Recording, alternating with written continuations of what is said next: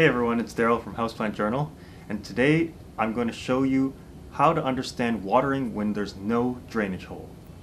One common question is, do I really have to have drainage holes in my pot? And people usually say, yes, you must have it, and so much to the point where you're like drilling into ceramics and stuff like that. But when you understand a little bit more about how soil moisture works, then these rules become just suggestions.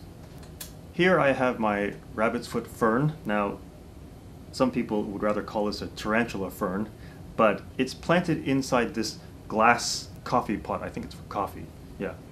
But anyway, there are definitely no drainage holes, and yet it has been growing like this for the past 3 years.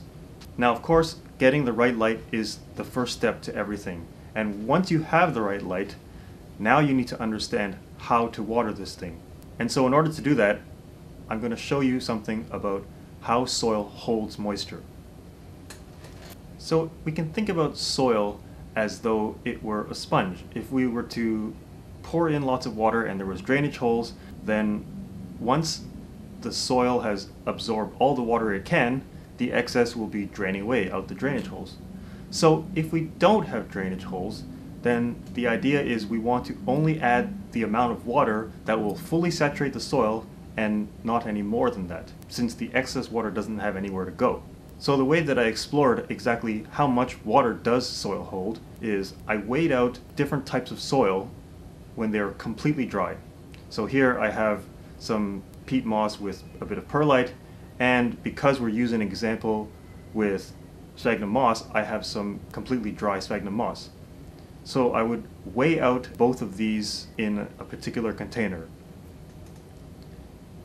Then I put both of these under the tap and just soaked them until they were totally soaked and absorbed all the water that they could, and also noticed that there are drainage holes out of these cups. Then I weighed the fully saturated planting medium. So then the difference in weight would be the amount of water that this soil is currently holding.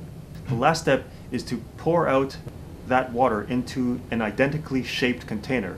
So that way I can kind of get an estimate of the volume of water as a ratio of the total volume of planting medium. But now back to my rabbit's foot fern. Here I have this volume of sphagnum moss. So it means that when I pour the amount of water in, I'm going to aim for something a little less than half the total volume of sphagnum moss here. And that's how I water this rabbit's foot fern that has no drainage holes. You see, even if you know the amount of water that's going to fully saturate the soil, you need to remember that that water needs to get used up. The point is, the water won't get used up unless it's getting the right light. If you like this video, give it a thumbs up and hit the subscribe button, and also hit the notification bell so you won't miss the next one. And if you're interested in personalized plant advice, I'll leave a link below. I'm Daryl, thanks for watching. Bye.